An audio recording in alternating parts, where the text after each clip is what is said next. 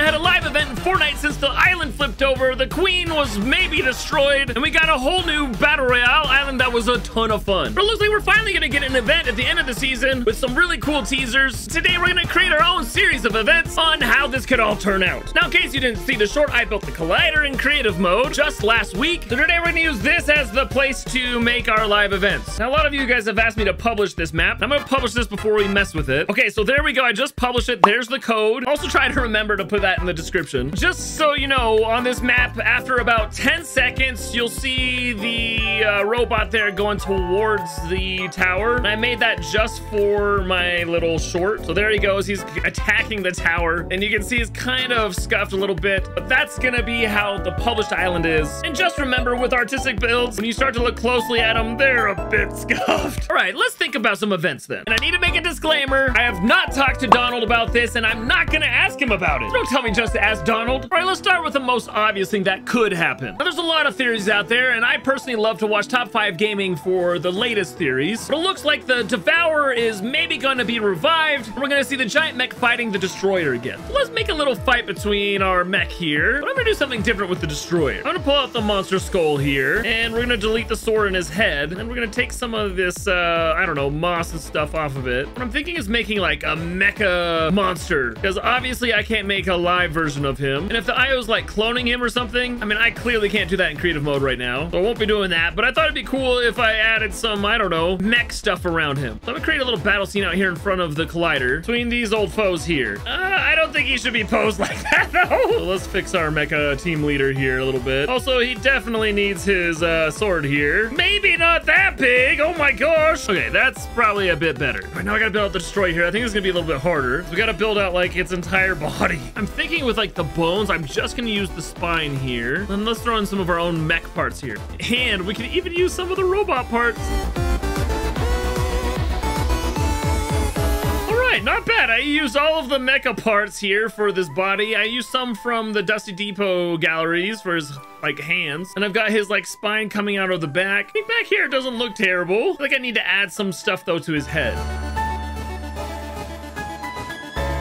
All right, guys, I think that's probably good enough for our little event here. We got our mecha team leader versus the mecha devourer. Now I gotta actually like make something happen here. Can't do too much because there's so many teeth and like parts on this. Can't really have the devourer move, but mecha team leader could probably move just a little bit. I have an idea. Right, here's live event 1. Rivals face off once again. The 7 versus the IO. Mecha team leader versus the Destroyer. Who will come out on top? Oh no, what's that? It's oh my gosh, it's a missile! Ah! Everything's destroyed! The collider, except for the top of it! What's up with the monster? Why didn't his face explode? Well, half of his face is still there, and both of their feet are still left over. And the island's saved by just a simple missile! Alright, that was kind of dumb. What other angle can we take here? You know, one thing I think would be cool too, because even though we can't make a lot of movement on this, is I want to reposition Mecha Team Leader here just a little bit. Like, stab this guy. Just as a throwback to the previous fight. Oh yeah, guys, that is a cool shot there. Alright, let's put some prop movers on him, and we gotta make sure we get every single part. And I've already deleted a lot of his, like, I don't know, unnecessary extra parts. But you can see all of my explosives I had for my last little live event. I'm gonna have to delete some of these because it doesn't make sense for things to explode out here. Although I don't think it's that big a deal. Big explosions are cool, and his stab's gonna blow up the collider too. Let's just see if this works. Okay, here we go. 3, 2, 1, boom. Oh no, we forgot a few spots. Dang it. That does look cool though, going into the skull. Wait a second, we gotta get this right. All right, here we go, and there he goes. Boom! Ah, he destroyed the Devourer and his own sword. Whoops. Oh well, I guess it got into the prop manipulator, but that was epic. All right, we need to get rid of our mechs and stuff here, which I'm sad to do, but we got to restore from a backup I did earlier. And let me show you what this does, guys. If you've never like backed up your island before, when you back it up and restore it, it's like loading up a previous build that you have. So there's our mech that's diving towards the collider again, and we basically have just erased all of our work that we did before. And I don't have to worry about deleting anything off of this island because I've got it backed up and I can restore it. Pretty sweet feature. Some of you OG folks might remember at the end of Chapter 2, Season 2. We got the really cool Doomsday event, where at the end of the event, there was a big water circle surrounding the island. And we've got the Collider now, which is similar to the Doomsday device. So I think it might be cool to make like a water storm that surrounds this, that just comes up out of nowhere as like the end of the event. I'm gonna get out our water device here. We're gonna make it super tall. So this is basically as tall as the Collider, which is tall enough. We're gonna make it start with 0% water. And then when it receives from a channel, it's gonna fill up. Let's just make sure we got the mechanics right before we make a circle around that. Okay, here we go. Boom. All right, there we go. The water's filling up. That's pretty cool. It's pretty slow though. I think it needs to fill up faster than that. I love this water device, guys, that we can actually come and like swim in it. So awesome. All right, now what we're gonna do is we're gonna put this all down here. I made it so it has a little bit filled in at first. Now we're gonna take this all the way over to the other side of the build, and we're gonna do a massive circle trick. No, I decided before I do the circle trick here, I made it a little bit wider so I don't have to use so much water. So hopefully this works good. I don't know if it will. Okay, that looks like it could work. All right, well, we've got our water set up. Let's see how this works. You, IO, have been messing with nature itself. What have you done? Oh no, what's going on out here? Ah!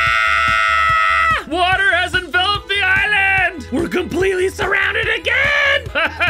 This is so dumb, guys. Oh, don't look too closely. You've got all of these walls down here for the circle trick. And if you fly up here, you'll see the true colors behind this. This is pretty silly, but also kind of awesome. I don't think this is gonna happen even a little bit, but who knows? I kind of like the water season. Okay, last thing I'm thinking of. You may have seen a couple days that Epic announced that they're doing a crossover with Pac-Man. But what if this whole Collider here was to call in Pac-Man? But maybe it doesn't go the way the IO expects. So first, let's make a little Pac-Man. Problem is, though, I'm gonna have to use primitive galleries for this. Now, one of the problems with the primitive galleries is these are like the biggest pieces we've got. But the piece I need to make Pac-Man is actually this like half circle. And the biggest I can get it is that. So, I mean, we're gonna have to make do with what we've got. But it is what it is. Okay, there we go. We got our Pac-Man here.